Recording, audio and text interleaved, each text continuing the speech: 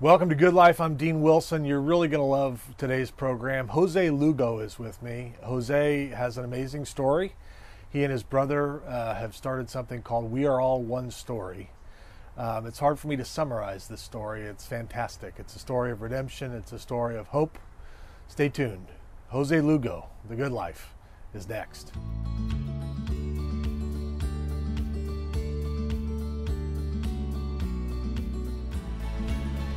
Welcome to Good Life. I'm Dean Wilson. So glad you've joined us today. GoodLifeTelevision.org is always up. You can see the interviews from the last year, some amazing stories like we have here today.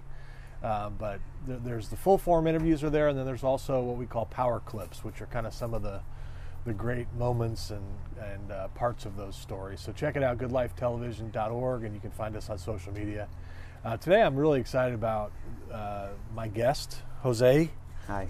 Good to have you, Lugo. Thanks for having me. And this is an amazing story, and I appreciate you coming. Thank you. All the way from Denver. Yeah.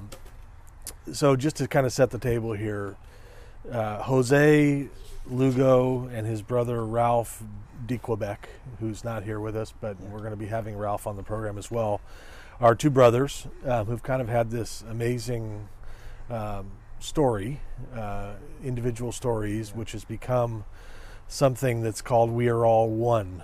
And I want to get to that in a second. But Jose, maybe just start with kind of your upbringing, kind of where you came from and kind of what your road was like. Yeah, I mean, I grew up in the inner city of San Pedro and Wilmington in the county of LA. My parents divorced when I was 5. After the divorce, my household became a very dysfunctional household. And I grew up with a mother who was an extreme disciplinarian, and that was her way of, quote unquote, showing her love. And, from a young age, I think that when you experience abuse at a young age, it taints your heart, and it changes your worldview, and in a lot of ways, it yanks your innocence from you in a premature way. Mm-hmm. So that happened very young, and that eventually spilled over into my early adulthood. I ended up joining a gang when I was 16, and the violence that I saw within the gang was not too different from the violence I saw at home. It felt like home. It felt like love. I didn't know any better. I ended up going to prison when I was 18 and a half. I got a 5-year sentence for multiple robberies, and there was just more of an extension of the turmoil and the violence and the dysfunction that was in prison, but also that was really just all I knew in a sense. And I ended up doing my prison sentence, and I can't say that I made any plan while I was in there, that I had any big realization or I'm going to change my life when I got out. I couldn't see that far. I was just surviving every day. But during my time in prison, I was able to forgive my mom because I did hold a lot of resentment towards her, and I blamed her for a lot of things, And while I was in prison, I just had the realization. I was able to hear other people's stories, and they would tell me about their upbringing, and the story was the same, absentee dad, dysfunctional household, and there were some stories where the homies didn't even know who their mom is, who their dad is. Maybe they didn't get abused, but maybe their mom was an alcoholic or an addict, and my eyes and my heart were able to open towards my mom after hearing all those stories, and I got to see her just as a person, and I got to see her as somebody who's in her own story, just trying to figure it out, and realizing that she did the best she could with what she was given. And that was a big step for me in my life. But I ended up getting out of prison. I did find it in my heart to forgive my mom, because who am I to withhold forgiveness from somebody, especially given the things that I was involved in. But I still had my dad that I needed to forgive for not being there. It's a journey, right? And it's a lifelong journey. And you know, when you grow up, how you grow up in the inner cities with violence and all these things, you know, you need damn near a miracle to change your perception of life. And, you know, by the grace of God, I definitely got my miracle. But it just took a long time. I was still institutionalized in a lot of ways when I was outside of prison. I still saw people as maybe enemies, as I saw people as, if I met a good person, I assumed that they were bad, because that's how I grew up. That's what I had to do to survive, because that's the environment I grew up in, that where people will backstab you, people will hurt you, and these things happen repetitively, and it just solidifies a cynical worldview that, quite frankly, isn't true. It's just that that's all we know in that moment. And I went through life kind of seeing life through that lens of a criminal, of a bad person. And finally, you know, everything came crashing down. You know, I had gone through life thinking that I was a tough guy, that I could get things done on my own, and, you know, I ended up getting into a very deep depression, and really trying to figure out who I was, and not knowing how, not having the tools, you know, to get through that. You know, I was a very prideful person for the bulk of my life. You know, when you grow up with nothing, especially in the hood, what's king in any hood is pride. It doesn't cost you anything. You can feed your ego, that's free, and it's negative, and that eventually brings you down. And that's what happened to me. You know, I thought that I had made it through prison, made it through the streets, all on my own strength. And when I was going through the mental battle, which is purely, in a lot of ways, spiritual, you can't fight that with brute force. You can't power your way through that. And it brought me to my knees, you know, to the point where I wanted to take my own life. And, you know, just thinking about it, it always makes me emotional, because I don't want to forget how that felt, that rock bottom. Because it's intense, and it's intense for a reason. And I thought I was alone. I thought my story didn't matter. I thought my life didn't matter. And I thought it would be best just for me to take my own life. But on the 11th hour, you know, I cried out to God. I said I was sorry, and in that moment I didn't hear a voice. I didn't, you know, there was no great sign, but I did feel a sense of hope. I did feel a glimmer, a very small glimmer of hope, that there was a chance that things could change. And, you know, after that moment, my life did begin to change. And, you know, from that rock bottom, you know, and me realizing that my story had value just because there is no reason needed. And then if my life has value, that means that, you know, my story has value. And, you know, what does that mean exactly? You know, that's a big responsibility, you know, to really live your life knowing that it means something. Right. And, you know, from that place came We Are All One Story, and all we do is try and get people to see their inherent value as people, thus the value in their own story. Wow. Yeah. That's incredible. Thanks, man. So take me back to that moment again. So you forgive your mom in prison, you come out, you hit a couple bumps, but then you hit a low point of where you're really like, I'm done. Was it like a surrender? It was definitely a surrender. It's exactly what it was. Realizing that I can't do it on my own. It was a surrender to, it's a surrender to God, and it's, but for me, given my life, it's also, I was never remorseful for the things I had done. And finally, I was just sorry. Like I had, during the robberies, I was always sorry for the innocent people who were involved. I always had remorse for that. but I was never sorry for the actual crime, for the stealing, for the robbing, for the lifestyle. I just thought, hey, these are the cards that I was dealt. Right. You got to do what you got to do. I got to do what I got to do. Yeah. I've been hurt. If I hurt somebody, this is just part of the game. Yeah. So I held on to that. I just wasn't sorry for it. And finally, in that moment of surrender, I had to admit that the entire way that I had lived my life was wrong.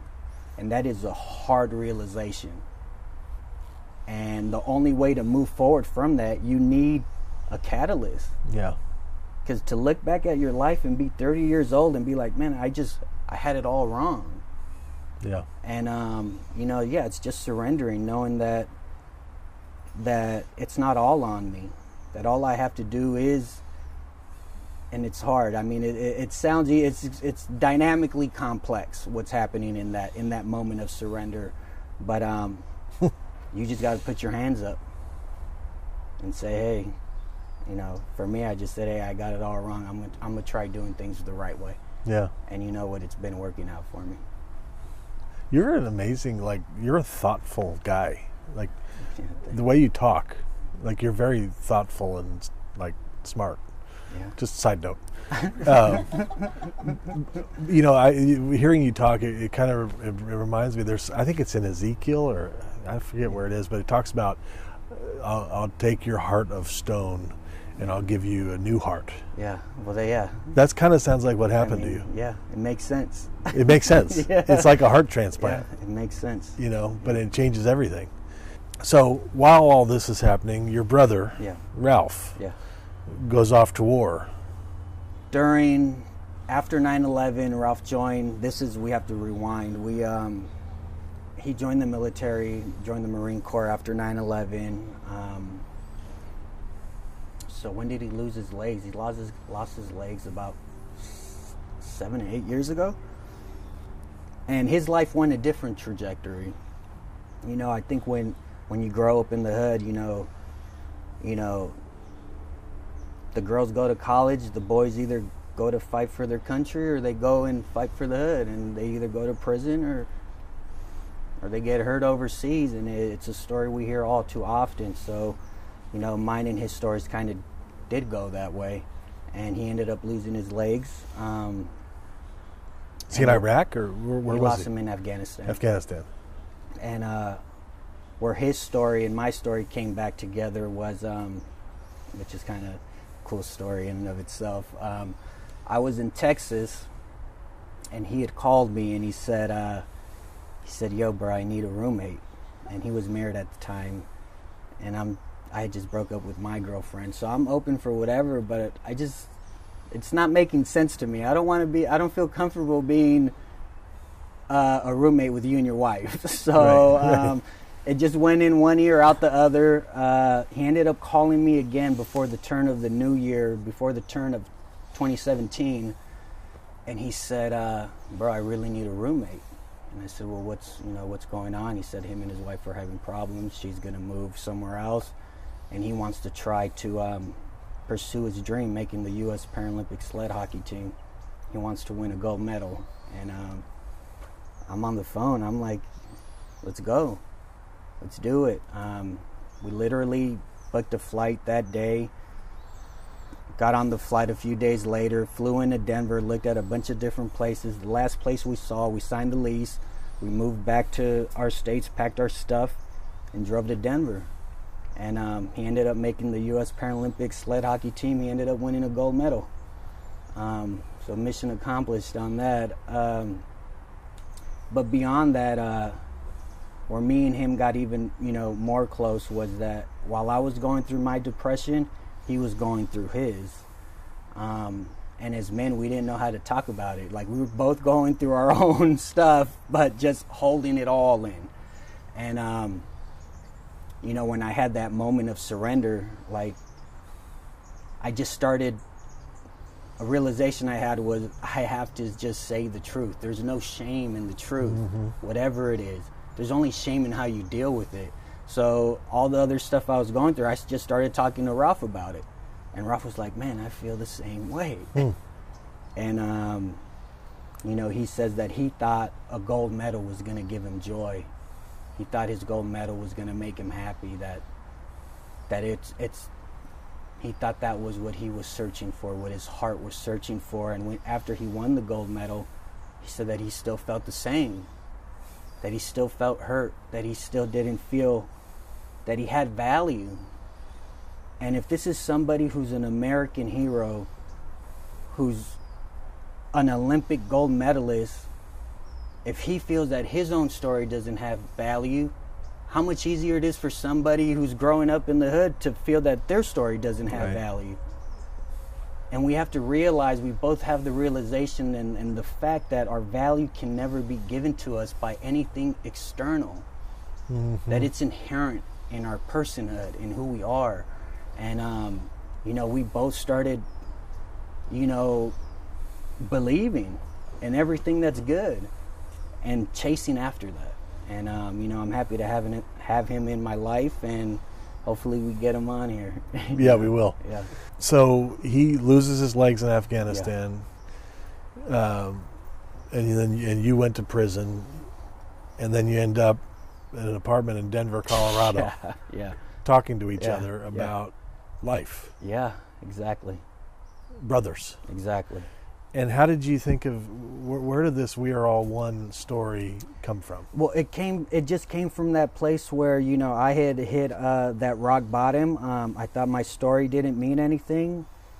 Once I refound the value in my own story by just remembering and believing the simple fact that my story matters because I matter as a person. And, you know, like you said, you need a heart transplant. I just think that's what happened. But, you know, how do we put that in action? Yeah. How do we put what we believe in action? And, you know, I just thought about it for a while in my head, man, how can we word it? How can we put it together? How can it be something that we believe in? And it's just, when you're creative, you know, I kind of just let the things float like a soup. And just one day I'm walking and I'm thinking we are all one story. And to me, it's a true statement, and we rolled with it, and it took a life of its own. Yeah. Story, you know, at this particular time in our country and in the world in a lot of respects, but specifically this year, a lot of people don't feel like they matter. Yeah. There's a lot of depression. There's a lot of suicide. There's a lot of anxiety. We're seeing that come to the surface. Yeah. So we're going to push this interview out all over the country. Yeah. There's somebody watching right now who's where you were, who's thinking, it doesn't matter. I don't matter. I got dealt a bad hand. Yeah. Life sucks. There's no hope. Yeah. What do you say to them? There's always hope. The hardest part is believing. How do you get somebody to believe? And to somebody who feels that their story doesn't matter, it's simply not true. You know it, we all know it. That person knows it. But accept the responsibility of being a person as well. Mm-hmm. You know, rise to the occasion. Like, we're here, we have something good to do. So find out what it is that you love to do and start doing it. Mm. You matter. Yeah, Everybody you matter. matters. Yeah, definitely. What was jail like? Oh, man. It was hell on earth, quite frankly. And it's a hell that's created by ourselves. You know, you think we go to prison and we become reformed. You know, that's the farthest thing from the truth. We go to prison and we double down on our bad traits. We refeed our ego. We refeed our pride because that's all we have. That's all we know. And we make up, you know, because if we wanted to, the inmates, we can make it a utopia, right? It's run by us in a very real way, but instead we go to prison. There's more violence. There's stabbings. There's deaths. There's pride. There's stealing. There's drug dealing. It's like people can't let go. We can't let go of what we know, even though we do know it's bad. It's become normal. So you just find a way to survive. And even in that circumstance, you can still find ways to be joyous. You can still find ways to be grateful. At the end of the day, you have 3 meals a day. This isn't a third world country prison. You know, your family doesn't have to come feed you. You have shelter. Mm-hmm. It's just what you make it. Mm-hmm. Like anything else. And there's some people who go to prison and they do start going on the journey of changing their lives while they're in there. But for the most of us, you know, it's just more of the same. Have you thought about doing work in prisons? I think about doing all types of work everywhere. So prison tell me about that. Yeah. What would you like this to become? Yeah, so what we do now, we would love, since we do it on a national level, we would love to do it internationally for people to see that, to look beyond a label, to look beyond an appearance, and to see that this person is going through stuff exactly the way you are, for the most part. That our experiences may be different, but the way we feel them are the same. You know, this is what connects us, not necessarily, oh, you live this way. No, how we feel. Like, we all feel the same way. The bond of a mother and a child is the same around the world, you know, and if we focus on the things that bring us together, usually it'll bring us together. Mm-hmm. You know, I always think, I love the word redemption. I think redeem, things that are redeemed. And one of the things that I've, in my own life and in experiences, have begun to believe is that everything's redeemable. Yeah. You know, if the scripture says, I can bring beauty from ashes. Yeah. So you look at a pile of ashes in a fire pit and you think, if you believe, like you said, the work is to believe, which is a very biblical principle. The work is to believe. Yeah. That's the hard part, actually. Yeah, it's the hardest. That's the hard part. But if you believe, then there can be beauty brought from the ashes. Yeah. Which I feel like is what's happened here. Yeah. You know, that dealt a bad hand, you and your brother, he loses his legs. You're dealing with depression. You're dealing with feeling hopeless. But now, you know, from that low point, from that bottom, you're starting to see beauty. Yeah. Come from the ashes. Of course. The power of that, I mean, that testimony, that is unbelievable. Yeah. Because it's true. Very for true. You. Yeah. It happened. Yeah. This isn't something you read in a book, right? Yeah. And so I think about that message. I mean, I should be on your board of directors, I think. But I mean, it's an exciting message you guys have, because it's real. You have your brothers. You're doing it together, and think about the young people, the prisoners, the gang members, the people that you all can relate to, the veterans who come back and lost their legs. Yeah. Think about the people you guys could relate to. And the people who, when they hear the message and they say, well, if these stories can be redeemed, my story can be redeemed. Yeah. I mean, isn't that kind of the thought? That is. It's very exciting. Yeah. And we know it to be real. You're right. You know, you start believing when you see it in your own life. And, you know, a lot of people are afraid to take that step, but you have to take that step to start trying to live better. And, you know, you got to be okay with what happens, and usually it's good things. And have you become good at doing that no matter how you feel? Doing the right thing? Doing the right thing? Yeah, there's no other way. I don't care how I feel. I'm doing this. Yeah. I mean, is that kind of how it's... It's exactly how it is. You know, I have the advantage of knowing what doing it the wrong way feels like and looks like. I know that it's very real. The consequences of living life the wrong way are very real. And it's insidious. You think you're getting by, but you're not. Eventually it's going to come for you. And Did you ever have a relationship with your dad after all this? Yeah, that was the journey. I ended up forgiving him. You did? Yeah. You know, I ended up after I got out of prison, I was back in LA for 2 years, and, you know, my dad had always even though he wasn't around, he had always said that if ever you need a getaway, you can come with me. And I was getting my hair cut one day. I walked out of the barber shop. I see a guy, he's got a gun. He lets off like 8 rounds. My friend gets skimmed in the head. He's bleeding, and then I was like, man, I got to get off my parole. I don't think I'm going to make it off parole if I don't do anything. So I took my dad on that offer, and I lived with him for about 3-4 years, and we had a lot of talks, and we cried together, and I just saw him like I ended up seeing my mom like another person going through he's got his own story. And he's got his very own story. For me, the hardest part was forgiving myself. I didn't know how to do that. And to be honest, that's where the surrender comes in. How do I forgive myself? Who am I? Like, how does that work? Especially when you've been a part of the things that I've been a part of. And, for me and my story, I needed to go to God for my life to change. Do you feel forgiven by God? 100%. That's beautiful. Yeah. This is incredible. Thanks. I'm a big fan. I'm in. Whatever you need. I'm in. Jose's book, Jose's memoir is coming out. Yeah. Love, Faith, and Violence, a true song and story, set to be released this month or soon. End of the month, yeah. End of the month. We're going to buy some copies.